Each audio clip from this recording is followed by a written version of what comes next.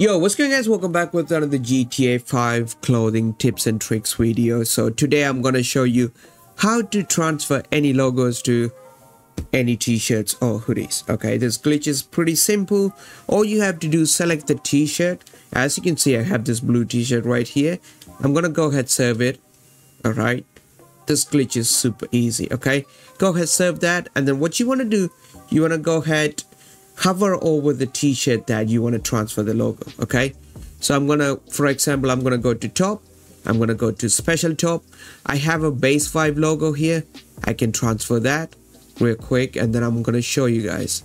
So special top, I'm gonna find my base 5 logo here.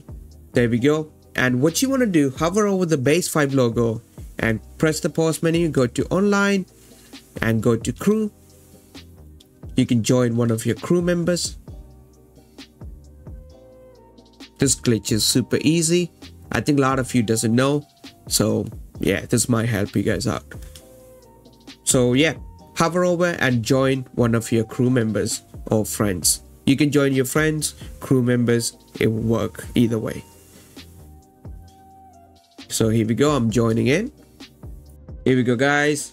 I'm loading in and boom, there you go. Logo transfer. You can go ahead serve this as your new outfit. And if this video helped you out, please drop a like and subscribe.